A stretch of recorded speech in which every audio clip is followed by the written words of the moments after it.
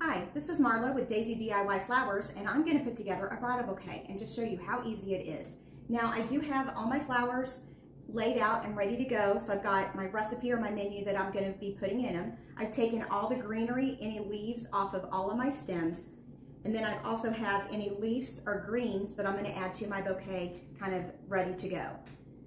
So I'm going to start with kind of the larger flowers, and I'm just basically going to kind of put together in my hand.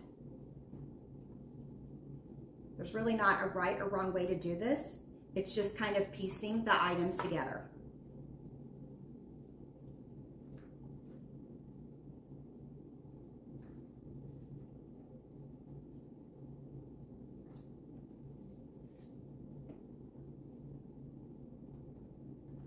Kind of working a little bit of green as I go.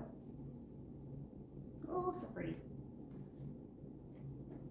Kind of pulled the guard petals off, but if you see one kind of floating around that needs to come off, they're there. And as I go, I'm kind of going to turn it in my hand.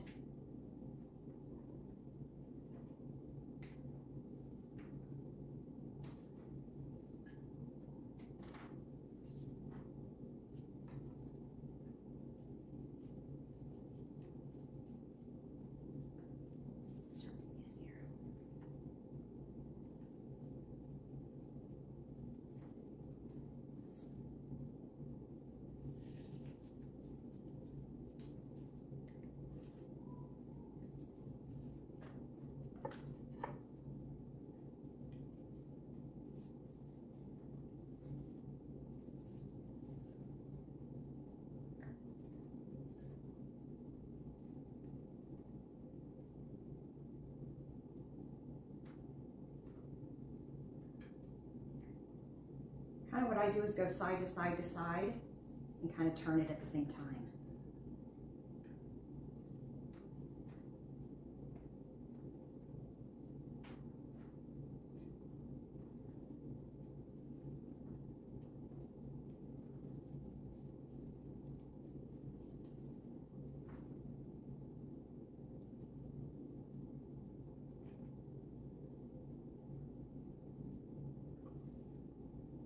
Now, if it gets to be a little too much to hold, you could go ahead at this point and put a zip tie around it and then continue to add together or add to it. I'm going to pull this one off because it's low.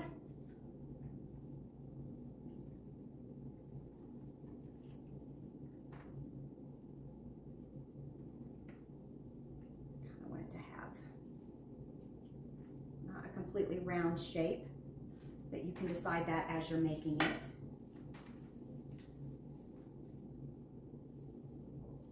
You can also pull up and pull down stuff while it's in your hand, so you kind of get that really nice depth.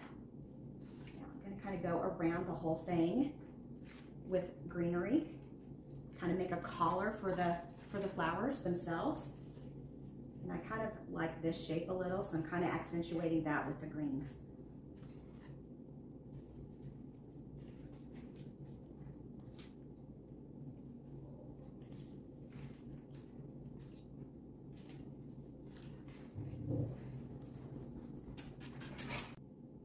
So I have all the flowers added that I want to add, and I'm just going to add a few more pieces of greenery that I'm just going to put just around the base.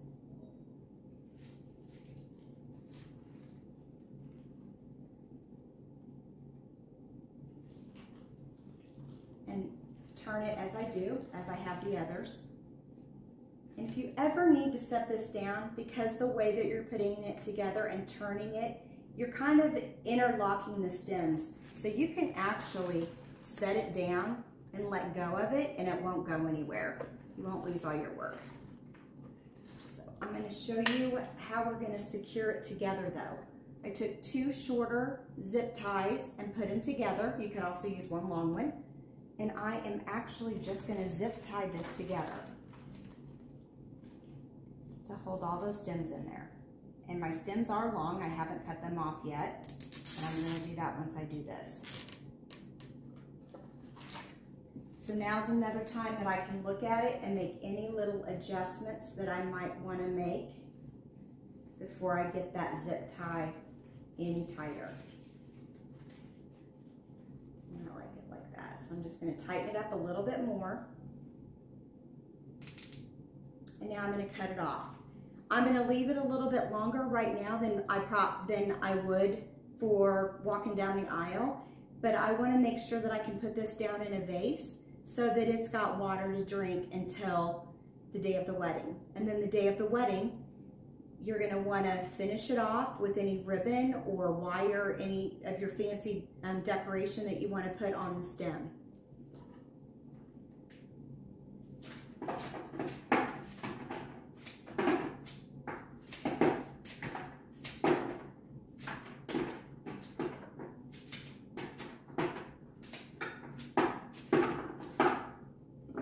Okay, so there is the bridal bouquet.